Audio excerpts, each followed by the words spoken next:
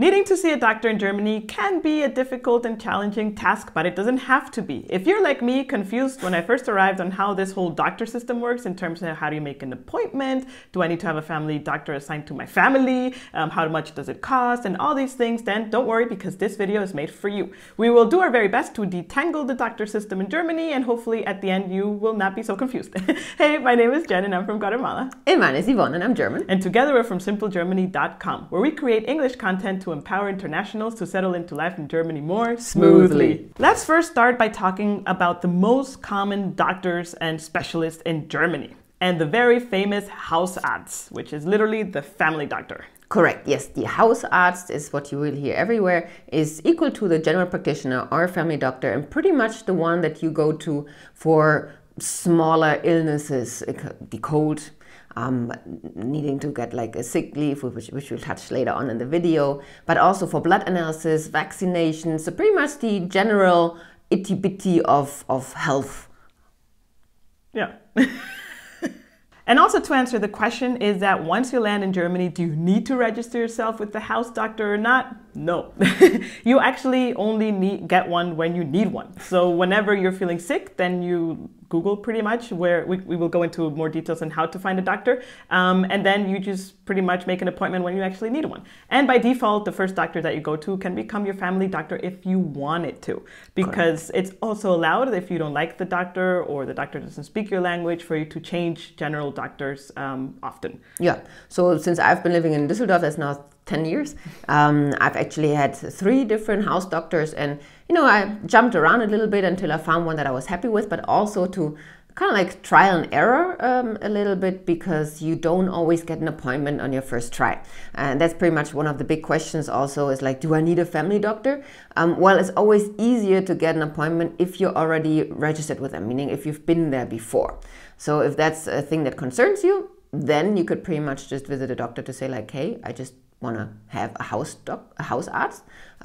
So next time I need something, I can come back to you. That could also be a strategy, but usually it's not done that way. Yes, and I would say if I go like that to the doctor, my doctor will be like, but what do you need? I think would probably be the next answer. Like, don't come here wasting my time in a way. Very true.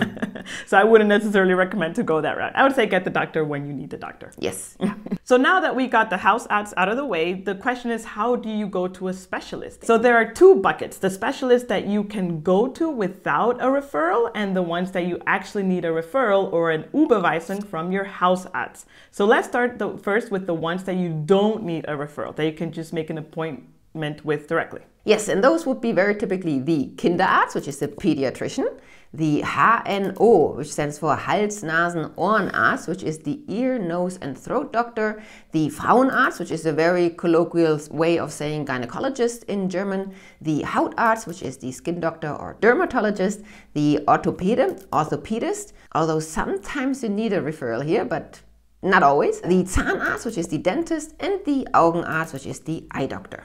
And now for the bucket that you absolutely need an Überweisung for, meaning a referral from your Hausarzt, is cardiologist, Kardiologe, radiologist, Radiologe, neurologist, Neurologe, psychologist, is a Psychologe or the Psychotherapeut, and the physical therapist. The physiotherapeut, which is not really a doctor, but you still need a referral to if you want to have like physical therapy.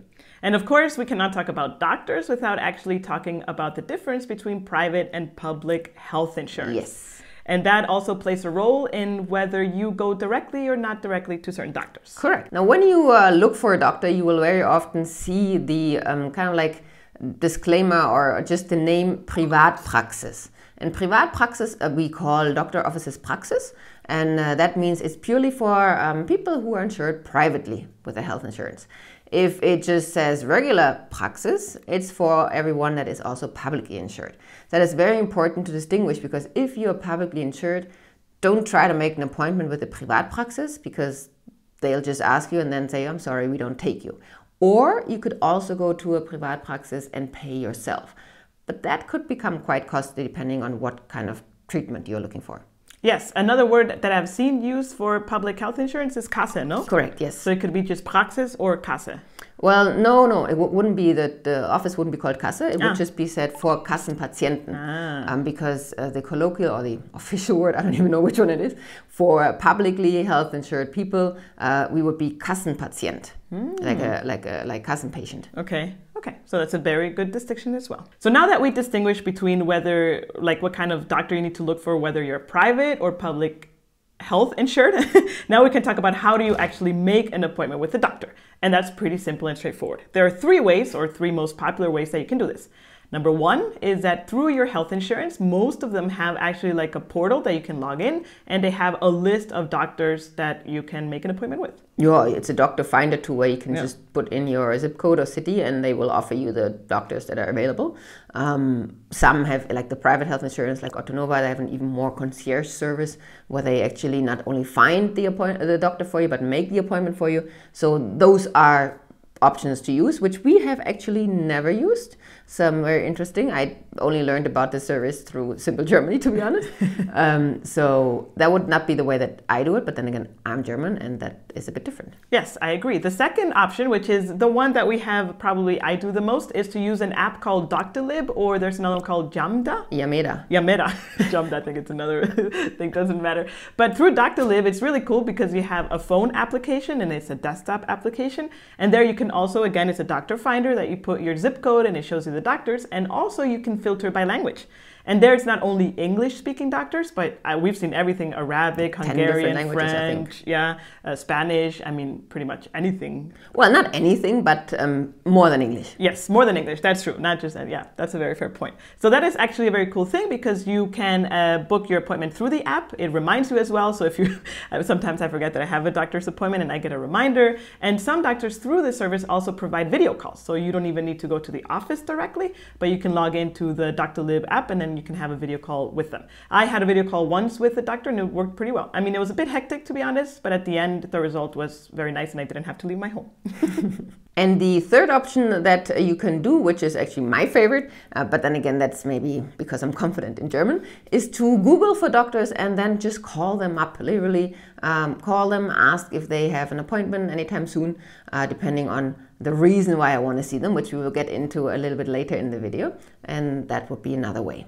Yes, a very important thing to point out here is that when you call a doctor's office, if the doctor speaks another language, most likely the people or the staff working in the front desk, they do not. So even though the doctor might speak English, and if you call and expect to be able to make an appointment in English, most likely that won't be able to be possible. You will need to use German to make an appointment with a doctor, just to keep that in mind. So that's why maybe something like Doctolib, where you kind of don't need to speak to anyone, you can make the appointment through. It's definitely the more stress-free way. Yes, I agree. But if you are very good in German, B1, I think it's more than enough. It's easier to make an appointment with a doctor. And if you don't understand, just very gently ask, can you repeat that again? Or in easier words, I do that all the time, and then it's... Können Sie das bitte wiederholen? Ja, genau.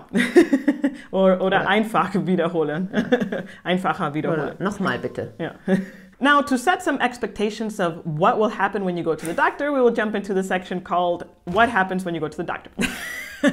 What does a doctor visit in Germany look like? Yes. So number one is that you need to actually arrive when you have the appointment, and you will arrive at the front desk, and there again you will have the staff that most likely won't speak English or very broken English. That has been my experience at least, and they will ask you first of all for your last name and your Geburtsdatum is very important. Your birth date. That way they will find you in the system, and the next question will be, can you please show me your insurance card? And they have these little machines that you need to put the insurance card in, and it will read the chip, and then they will tell you can take it out and then go sit at the waiting area. Most likely, yes. Most likely you will be sent to the waiting room, where it is kind of like this unwritten German rule that whenever you enter a room, a closed room where other people are in, you greet them. I think there's been a lot of talk about this. It's so weird because Germans never say hi, but if they go to a doctor's waiting room, they always say hi. That's kind of like the reason, because it's a closed room. So you greet everyone, guten Tag, you sit in your chair, and you look at a magazine or not, and you wait. Wait, I have a disclaimer for this as well. If it's your first time going to this doctor, most likely before you're sent to the waiting room, you will receive a form. Sometimes it's by paper, sometimes it's on an iPad. Sometimes it's in German, sometimes it's in English. It really depends, where you need to fill out your medical history or your Anamnese. For them to have an idea and put you in the database. If it's fully in German, what I do is take out my phone and with Google Translate and the camera, I translate the questions, because to be honest, some medical terms, I have no idea what they are. Yeah. And even if then I have the English word and I still don't know what they are, then I Google them. Yeah. You usually have 10, 15 minutes to fill out the form, depending on the doctor. Yes, yeah. And then the waiting time highly varies from doctor, and the visiting times, if it's a scheduled appointment or like a last minute appointment. So I have waited at doctors for 2 minutes, like really smooth. It was like, wow, this is cool, because usually I would say you would expect a waiting time. And I've waited 45 minutes with an appointment. So it really varies, and that's kind of like also why there are 3 doctors that I tried and not just 1. I mean, Hausarzt. Hausarzt, yeah. So depending on the type of visit that you have, you will see the doctor or not, actually. And let's say, for example, you're just going there for a blood, how do you say this, for a blood test, so they will need to take blood out of you. Most likely you will not see the doctor per se. So it's important, if you want to speak with the doctor when you make an appointment for such things, is that you ask if you can also talk with the doctor. And that will usually be in specific times, because the doctor does not always speak to people, and that will be during the Sprechstunde, literally the talking hour. Yeah. But now once you do see the doctor, because you had a general appointment, not just for a blood test or other vaccinations or anything, you see the doctor, and then you have to usually explain your symptoms and your reason why you're there. And you should be very precise and very kind of like clear in what's happening. Now, don't expect a lot of sympathy from German doctors. They are usually very indifferent, professional, and like straight to the point. So they will, depending on what you have, like let's say you have a cold or like a cough, they will listen to your lungs from the back, and maybe look into your throat or ears, the typical thing. We also once recently actually had lower back pain. Then we lay down and like moved our legs to see whether it's actually something dangerous or not. So the general exams, but really with little emotion and quite quite like fast paced. And it's quite common that they just, send you off and say, it's normal, ask you whether you need to be off work or not. Sometimes they actually ask you, sometimes they tell you. Talk about sick leave later in the video. And that's pretty much it. Maybe give you some prescription for a medicine and send you off. And then sometimes you're like, whoa, and now what? Like I didn't really learn anything other than it's normal. So if you know your body and your medical history or whatsoever, and you have a certain goal in mind, you kind of need to ask for that. For example, with our lower back pain, I asked for physical therapy. Like I asked, is it possible in this case, you need to ask for manuelle Therapie? Is it possible to see a physiotherapist to help me with the, to ease the muscles? And then I was like, yes, of course, here is the prescription. But it wasn't offered to me directly. And the same with your low iron. Yes. Okay, I should talk now. Okay, yeah, the same with my low iron. I usually have low iron, and then it has been a hassle actually to find out the reason for it. But this is not a video about my medical history. But anyway, so it's pretty much the conclusion is that you have to fight for what you want in a way. I think this is generally speaking for any doctor in the world. I've also heard experiences from people in the US that still, things like that happen, or in Guatemala. So you kind of have to know what you want and ask for it. And exactly. That requires most of the time also maybe doing research. I don't know if this is like a danger zone online or whatnot, but with my iron, I had a list of things that I wanted to be checked, and then I proposed that to the doctor, and then she was like, okay, this makes sense, this doesn't make sense, this is like bullshit completely. And then based on the things that made sense, we started doing some exams. And then every exam came with a different result until we find out the reason for it, which now we know it. But before that, I would just receive the prescription for iron and then be sent off like, this is normal in women in your age. Come back in 3 months. Now, if the talk and the checkup with the doctor is done, then you, depending on what the next steps are, and you, for example, need a follow-up appointment or need a prescription, then you walk back to the reception, to the front desk, and wait for the prescription or make that appointment. If there is nothing to follow up on, you literally just walk out of the office. You don't need to go back to reception and pay anything. You don't ever pay anything at the doctor. I would say I've never paid anything with a doctor, private or publicly insured. Yes, so the only thing you say is schönen Tag noch, tschüss. This is not the end of the video, by the way. Okay, now if you get a referral from your general doctor to go to a specialist, you need to know how that works. So this section is how do referrals work? Yes, and referrals in German doctor language means Überweisung. It's the same word as if you would send money, wire money somewhere. So it's not the money transfer, but it's the medical patient transfer, exactly, Überweisung. And to understand the system, Germany's medical system, at least with the public health insurance, works financially in 4 quarters, the quarters of the year. So January to March, April to June, etc. Meaning, an Überweisung is only valid within 1 quarter. So we had, for example, the case, and learned the hard way, that we got an Überweisung on, let's say, June 30th, but we only got an appointment with a specialist on July 21st. And that did not work. Like, that Überweisung was already outdated and didn't work. We weren't allowed to see the specialist. So if that is the case, you have to go back to the Hausarzt or whoever sends the referral and get the Überweisung on the 1st of July. So it's valid for the rest of the quarter. Amazing. Very important thing to know is that if you need to have a medical procedure done at the hospital, you yes need an Überweisung from the doctor. And interesting enough, I mean, I think that's same for worldwide. There are certain hospitals as well in Germany that are specialized in certain things. When you do research, if you need to go to a hospital, you can ask either your Hausarzt for a recommendation of which ones would they recommend. Or the doctor that sends the referral. Yes, very good point. Or you can also Google for hospitals, and then on their website, they love marketing themselves if they are specialists in a certain way. So you will find out sooner or later. Yes. Regarding your yes or yes, if you are privately health insured, you may not need a Überweisung, like a referral. You may also just go to the hospital. However, I would argue it probably makes sense to have, if it's not the proper paper Überweisung, at least a referral letter from the doctor, kind of like helping the hospital understand why are you going there and what is your need. Yes, so this is for scheduled procedures and things. What happens if it's an emergency though? So we will talk now how to handle emergencies, medical emergencies in Germany. Correct, yes. So first of all, very important, the medical emergency number in Germany is in Europe per se, is the 112. And with the 112, you ask for medical help or fire help also. It's the same number, yes.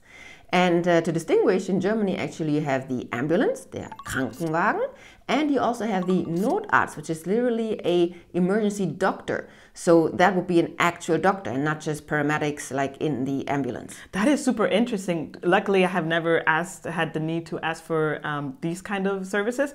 I just remember from TV, watching a TV show from the US called 911, and usually it's just paramedics that would show up to emergency. Or Grey's Anatomy. Or Grey's Anatomy, also just paramedics. But rarely have I seen like a doctor be part of the emergency first responders. So well, that's pretty cool. On the streets in Germany, you usually see 2 different vehicles, the big Krankenwagen, the ambulance, or a smaller regular car that is also like the orange-white, and that is usually then the doctor. Can we please just say how Germans refer to the ambulances? Ta-tu, ta-ta. That is so crazy. Topic for a different video. Anyways, so if it's an emergency, so let's first classify what is an emergency. So I think it's very clear, but in general, a medical emergency, it's anything that cannot wait for you to see the doctor on a Monday. Let's say it's a Friday evening, the weekends, usually doctors are closed. And so you would need to wait 2 days, and that's just impossible. Right. Now, same as everywhere else, you only call an ambulance if you're unable to move yourself to a hospital. Full stop. Yes.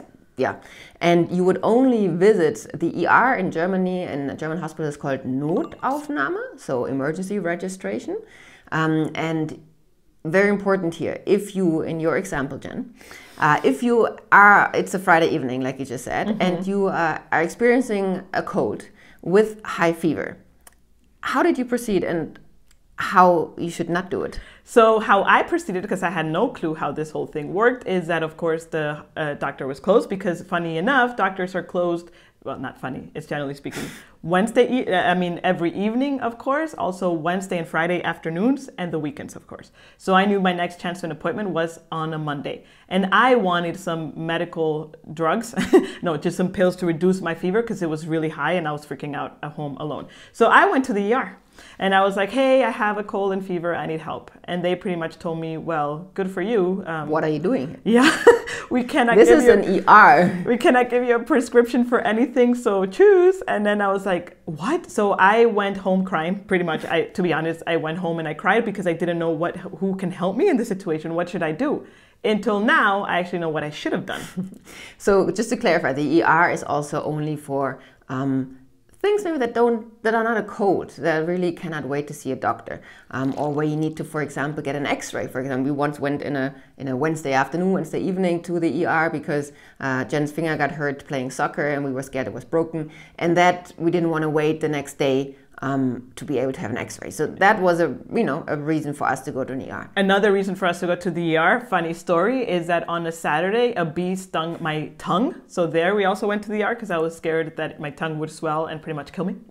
Yes. And there we also went to the ER and they accepted me. They just kept me under observation. So these are real emergencies. Correct. So if you have a general cold and you just need a sick leave, suck it up and wait for Monday, pretty much. If you have a fever and you need drugs to lower it, you could go contact a pharmacy, Apotheke, which there are always pharmacies open 24 hours. They're called Notapotheke. I didn't know this. Emergency pharmacy. And how to find out, you can either Google it or you can walk up to your closest pharmacy, and there's always a sign in the door or in the window telling you which pharmacy is open at this time to then contact them.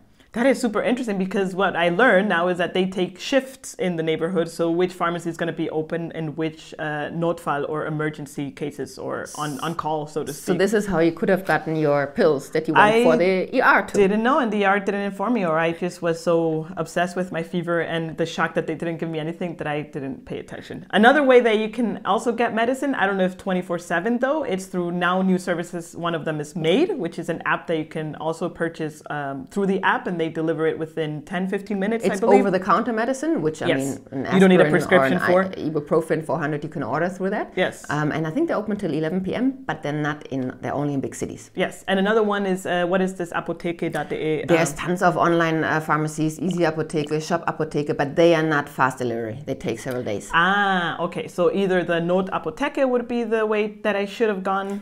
That would have been probably the way I should have gone. Anyway, so luckily I didn't die that evening. I survived and the next day was fine. But I was pretty much in shock of my experience.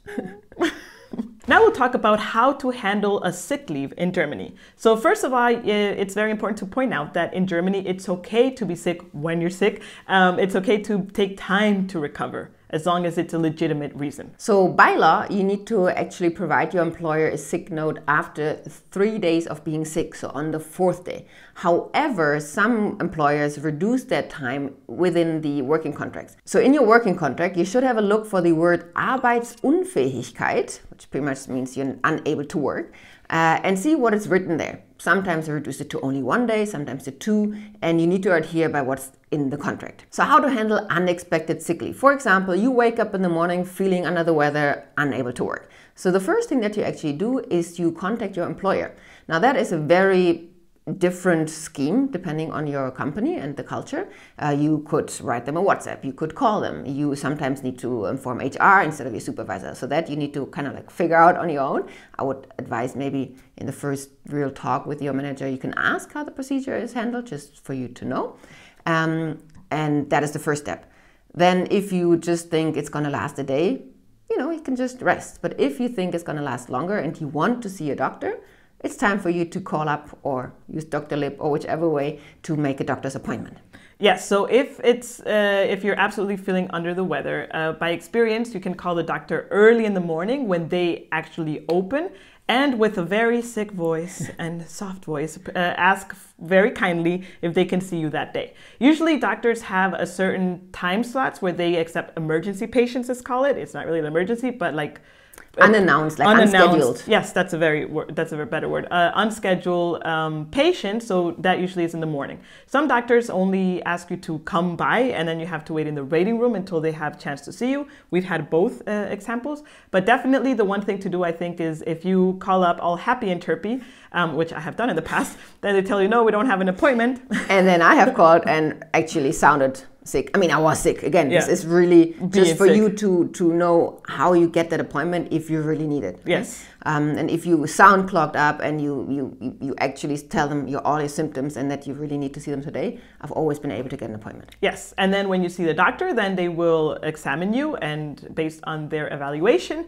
they will provide a sick leave for an amount of days that they consider are appropriate. If for a regular cold, this could be the remaining of the week if it's a Monday usually, because or until the Wednesday, it depends. It depends on the severity of your symptoms again, so I'm lying. But anyways, at the end of the thing is that you're going to get 3 papers, which is the sick leave. They're all come together and they're all different colors, of course. No, they're yellow. Oh, they're all yellow? I think so. Well, I don't really remember at the moment. But anyways, one of them needs to go to your employer. And again, you need to ask your employer how this needs to be handled. For example, I've had employers that need to mail the sick leave to HR department, even though it's in the same building. Others you need to scan and just send through email. Take a picture. Yeah. It highly depends. The other one, which I didn't know until recently, is that you need to send it to your insurance. So the one for the employer, it will say zur Vorlage für den Arbeitgeber. Yes, so that is how you know that is for your employer. Then the other one, it says Krankenkasse. And that's for your insurance. Exactly. Yeah? And there also depends on your insurance. In most cases, you have this online portal where you can log in and upload it there. And the other one is for you to keep for your records. Which says Arbeitnehmer. So one interesting thing I found about this sick leaves is I had the case that I was sick once from a cold and I got written off for like the whole week. And let's say on a Thursday I felt fine. So I showed up to the office and I'm like, oh, I'm fine. And the girl at the reception was like, dude, what are you doing here? That is incorrect. You are allowed to go back to work. And she would say that I wasn't allowed to go back to work because I had a sick leave until Friday. So me working that day would pretty much mess up the whole system. No, you are allowed. You just need to inform all parties. So maybe it's a whole process. So the easiest way maybe is just to stay at home. I mean, if you already have the sick leave, right? We're not promoting inappropriate behavior here, just explaining the process. What is super important is that sick leave needs to be really sent immediately on the same day. You cannot just, if you're written off for a week, hold on to it and only hand it to your employer when you get back after a week. That is true. It needs to be done immediately, even when you're feeling like crap. Yes. Another note on the sick leave, the German word would be, the colloquial word would be Krankschreibung, that you pretty much written off sick. Or the official word, the abbreviation is AU, which stands for Arbeitsunfähigkeitsbescheinigung. BAMS. BAMS. So if that word rolls around with the doctor or the employer, that's what they are asking for. Now, the sick leave is being digitalized slowly. However, just slowly. It's good to know the system of the 3 papers. If you want more information about sick leave with every single procedure, that's not true, not up there. Down there, we have a written guide just about sick leave. Yes, and this, what we just described, was the process when it's an unexpected sick leave. Now what happens when it's an expected sick leave? Let's say you have a surgery coming up and that is planned. Well, for that, again, you need to inform your employer if you're an employed person. But in advance. In advance, for sure. So for example, I had a surgery done in 2020 and I had to sit with my manager and I told him, look, I have the surgery planned for this time frame. It would take this much to recover. Can I, or like, is it okay? Or more like, this is not can I, it's more like, please schedule my colleagues accordingly. Yeah, but staff-wise, is it possible to do it? Of course. The answer was, of course, absolutely. Take the time, and we planned that in advance. I think like 2-3 months in advance, so everyone knew. I informed my team. It was a whole thing, and then everyone knew that I think I was off for 4-5 weeks that I had to recover from the surgery. And there again, you will again receive a sick leave, and again, you need to do this whole process of sending one to your employer, your insurance, and keeping one for a copy. So how much does it cost to go to the doctor in Germany?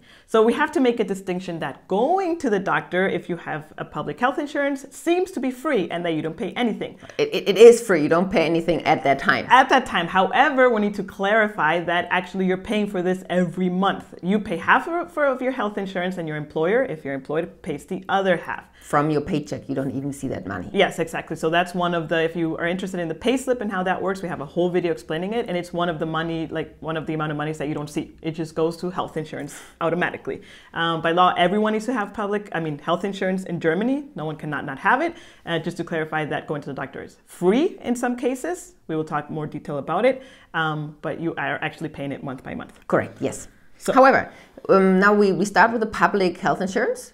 Private is a little bit different. As a person who holds public health insurance in Germany, you have the right for the following preventative checkups. Yearly, you can go to the dentist. Every 2 years, you can get your skin checked for skin cancer. And officially, that only works after the age of 35. But lots of insurances, like for example TK, like Techniker Krankenkasse, already cover it from the age of 18. Now, from the age of 18 to 35, you have the right for one-time general checkup. And a general checkup in Germany includes a doctor's consultation to look at your family history and other things, a blood analysis, a urine analysis, a physical analysis, like to listening to your lungs and heart and taking blood pressure and all those things, as well as a check of your vaccination status. Ooh, can we talk about vaccination status real quick? Yes. Some time ago, I asked her, like, dude, do you have a vaccination record? And I'm like, maybe. But if so, it's in my mom's head. I don't know. I'm like, you actually, in Germany, you know, the little yellow book, the vaccination record is quite important, I would say. So I dragged her to our Hausarzt, and I kind of like told her, she doesn't have a vaccination record, and pretty much gave her like both shoulders the most important vaccines. Yes. And since then, Jen has her little yellow vaccination book. Yes, which in German is called an Impfpass. Correct. Which is super important, and I have realized that in Guatemala, we don't have anything like that, which is super interesting. So if you're a part like of my part of the world emerging economy that you don't have this, or maybe you do know because you can ask your parents what kind of vaccines you have, but you want to have a German Impfpass, this is one of the things that you can actually talk to your general doctor about and see how you can come about to get one and get the vaccines that are missing, or a refresher or something. Yeah, exactly. Yeah. So that is like your general right. Now, if you are 35 or older, you have the right for those general checkups every 3 years. And if once you reach the age of 50 and beyond, you also have the right for a Darmspiegelung, which the English word is proctoscopy, I think. Please help me out here. Now, for women, we of course also have the right for a yearly gynecologist preventative checkup. Some insurances only cover it from the age of 20, but that is, just you need to pretty much test it and ask the doctor or the insurance directly. And from the age, between the age of 50 and 70, women also have the right for every 2 years for additional breast screening, mainly the mammography. Yes, and for men? And for men, if you are 45 years and older, you also have the right for a yearly urologist checkup. Yes, and things that are not included in these checkups that you have access to, but you can of course ask for them, you just have to pay for them, are things like ultrasound, if you're not pregnant, with a gynecologist, and that could cost between 20 to 30 euros. Dentist tooth cleaning, which can cost between 80 to 120 euros. And also staying at the hospital overnight. Interestingly enough, if you're publicly insured, you pay 10 euros a day. In a public hospital. Yes, exactly. Food included, which, let's not talk about that. Now, if you have private health insurance, then the whole system works a bit different because everything that I just said doesn't really apply. I mean, you can do all of those things also. You have the right to have all those checkups. However, the whole payment system is very different and highly depends on the tariff that you have, because private doesn't mean private. Private means it depends on what tariff you have. Private doesn't mean private. Private equals private, like public equals public. Okay, yeah. Private just means you're not public, but whatever is covered depends on your tariff. Got it. That's what I mean. Okay. Yeah. However, the regular procedure is you go to your doctor, you go to whatever treatment that you have, and you usually also just walk out. However, then you get an invoice sent via snail mail. Maybe some digital ones also via email, I don't know. And then you pay that invoice, and then you can ask for those costs back from your private health insurance. Now, some tariffs is quite popular that you, for example, let's say, only get money back if you have medical costs exceeding 2,000 euros a year. So the first 2,000 you pay from your own pocket. Very often the private health insurance is cheaper in your monthly pay than the public health insurance. And only afterwards you get your money back. Sometimes also you don't want to hand in any refund or claim any money back, because if you don't have a claim, you get like a bonus refund. So it really depends on your tariff, and you need to kind of like figure that out on your own. One more thing about private health insurance is that more expensive treatments are usually included automatically. For example, the ultrasound at the gynecologist is always, when I was privately insured, was always included. I didn't even know that it wasn't part of the public health system. So things like this will be included. And you often also with specialists have the chance of getting an appointment faster. That is a true point. Again, this whole like appointment faster or not, I think we mentioned this in another video, but in my experience, I think if you're persistent and talk to a lot of doctors, you will also find an appointment. Let's say with more ease. With more ease. More smoothly. More smoothly. Funny. We have a written guide also talking about public versus private health insurance. If this seems a bit like, whoa, now I'm a little bit confused, don't worry. It's a very easy system to navigate once you have the right consultation and whatnot, which we provide more details about it in this written guide that we have. In the description below. Yes, good job. So then now, how do we actually get medicine in Germany? And that's pretty easy, really. So there's over-the-counter medicine that we talked about. First of all, let me point out that you can only get medicine in the Apotheke or the pharmacy. You cannot get medicine like in the US, you have a Walgreens and a CVS and I don't know what. Here is just the pharmacy. That's the only place you can actually get medicine. Of course, in DM, you can get these medicinal teas. But yeah, that's but that's not real medicine. Yeah. See how I even did that? Sorry, I should go like this. The other one.